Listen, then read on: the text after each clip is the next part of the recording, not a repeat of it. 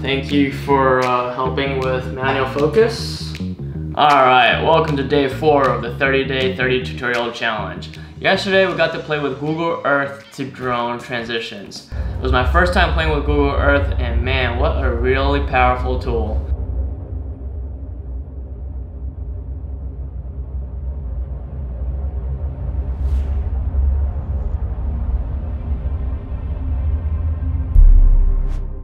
I'm curious to see if Google Earth can replace drones in certain circumstances.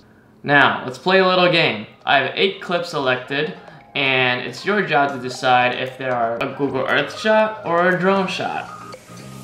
I'm going to play these 8 clips in a row, mark your answers, and then I'll give you the solutions afterwards.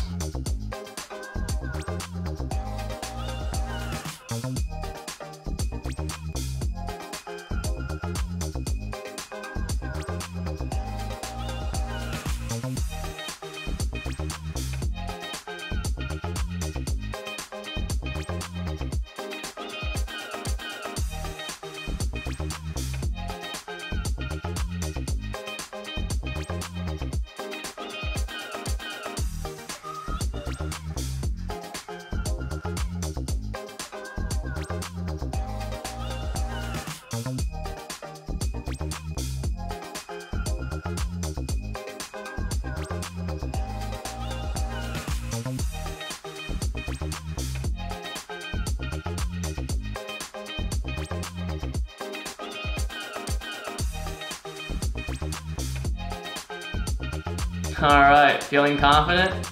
Let's see how you guys did, and let's see how Mariah's gonna do. Alright, are you ready for the biggest quiz of your life? Google Earth or drone? Yeah!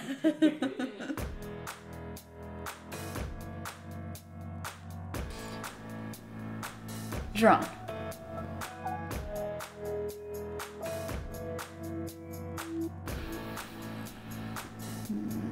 Google. Yeah, that was Google.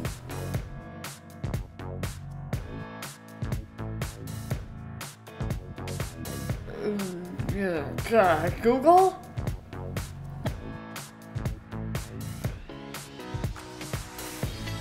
Google.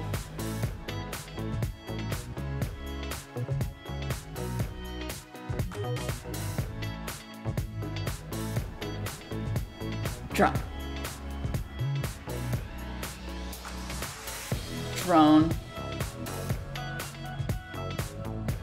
Google.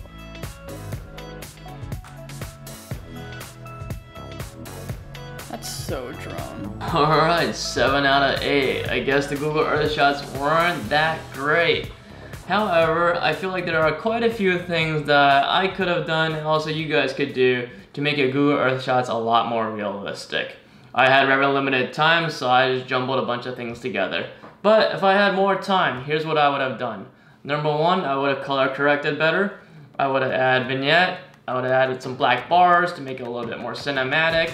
I would also include some shallow depth of field. Put a little blur on the bottom and the top. Other things I could do is more overlays. Mariah actually didn't notice the little birds I had flying. If she did, she might have thought the Google Earth shot was a drone shot. I'll include the overlays in the description below, but feel free to also use sky replacements or other overlays such as clouds. At the end of the day, Google Earth does have its limitations. Anything with water or anything with traffic is gonna look a little bit weird because everything's still. Another thing is that if you're going straight, Google Earth can be a little bit patchy as it decides to show more and more details. Overall, Google Earth is a really fun tool to play with. I hope this video got your creative juices flowing and inspires you to go out and play with Google Earth. And let me know how you guys did on that quiz. I think Mariah had a little bit of an unfair advantage since I think she saw me editing. Anyways, let me know how you guys did, and I'll see you tomorrow with another tutorial.